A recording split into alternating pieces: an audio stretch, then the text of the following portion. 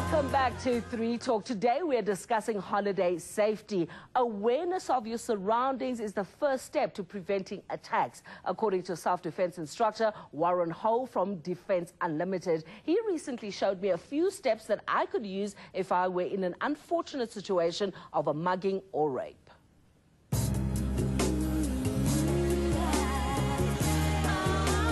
Warren, welcome to 3 Talk, and thank you so much for inviting us into your studio. You're welcome. So today you're going to give us just a few guidelines on how to protect ourselves if we're confronted by a thug or a thief. Yes, that's what we'll be doing today. So we'll be talking a lot about the principles of self-defense, which is awareness, avoidance, and lastly, survival. We'll go through each of those stages, and definitely, if you want to elaborate a bit more on them, please cue me. I certainly will. Yeah. So the premise of self-defense is to be able to do it yourself. Okay. Whether it's using something physical, like your arms and your hands or your legs, or something vocal, like using your voice. Okay. So that is just as an effective self-defense technique as well, using your voice. So if you come, the first thing that I should do is scream. Yes, well, you should scream, but if you feel threatened, and this is, everybody has a different degree of tolerance. If you feel that if someone is threatening you, or if you feel it's inevitable, by all means, raise your hands and say as loud as you can, stop. Stop! And don't come near me. There you go. Okay, so what we're going to teach you, Noeleen, is very basically 2 techniques. Number 1 is putting your hands up, what's known as a fence technique. Okay. This thing shows, one, that you are unarmed, and that you don't mean any harm, but at the same time you're creating a barrier between this person and so what you. I'm doing is now, stop, don't come near me. Correct. Okay. So you've created 2 barriers. One is this verbal barrier, and secondly is this physical barrier that he can see. He's standing there, he wants something from me, I say, stop, don't come near me. Correct. If he still proceeds to come, you're going to do what's known as a slap. Push him, shove him back first, yes. Don't come near me. Right, hands still up. And the slap, very basically going towards his jawline from his cheek to his shoulder. Right. 45-degree angle. Boom. Oh, yes. Okay. Typically, though, this is the question where you ask yourself, is it worthwhile for me fighting for? There's only 3 questions you need to ask yourself. Is it worth fighting for? Yeah. Is it worth dying for? Is it worth killing for? Okay. All right, if it's something that you fighting, dying, or killing for, then yes, that is when you would execute this with full force. So I'm doing this, the instinct that I had was to kick him in the groin. Guys throughout the world, and we all learn this from a very early age, is this is the most sensitive area in the body. So anyone trying to kick here will definitely know how to protect it. Okay. So your chances of getting someone clean on the groin is very slim. I would rather go and kick for a lower part of the body, and it's just between the knee and the ankle bone, about 3/4 down. Yeah. Just where the calf muscle tapers. I would rather kick on the inside there. So then I've done this and then kick him here? Yes, or as you wanted to do instinctively, kick him first. His natural reaction is body will buckle and presents himself with a slap. Okay. Correct. Your next step would be then to get out of there.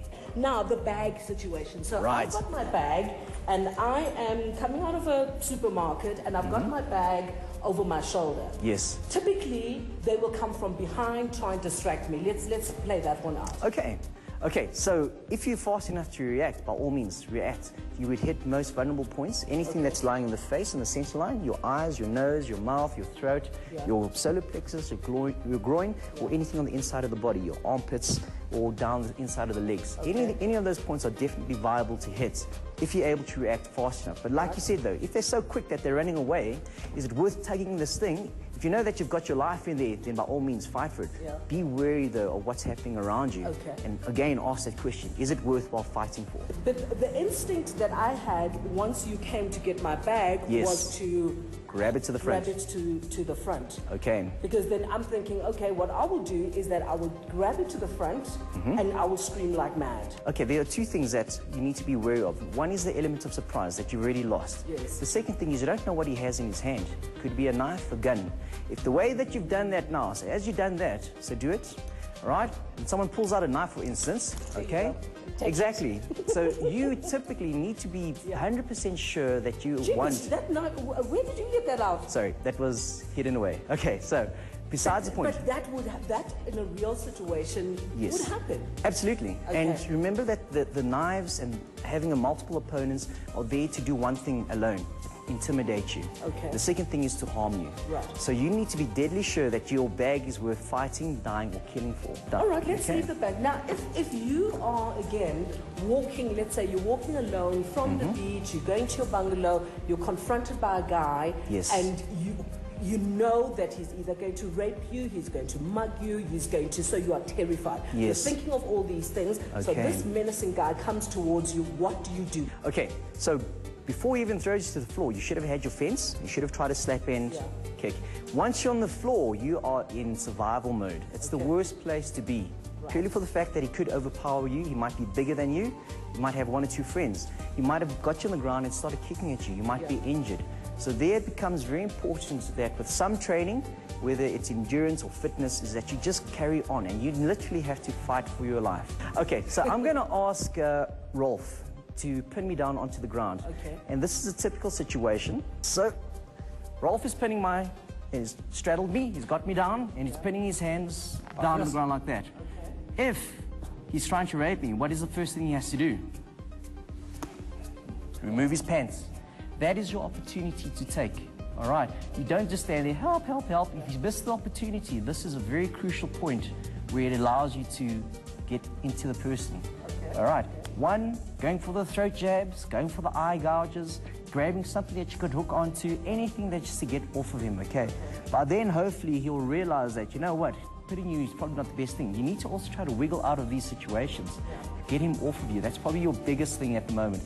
So once you've got him down, okay, down, see the groin, smack him in the groin, and get out of there. Okay. Okay, so very important though, you don't want to be on the ground. But once you do, the same survival techniques will apply.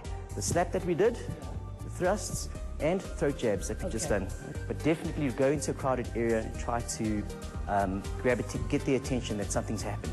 All right, Warren, thank you very much. Thank you very much, Noeleen. Thank you very much. Thank you. Thank you very much. Complicated holiday routes.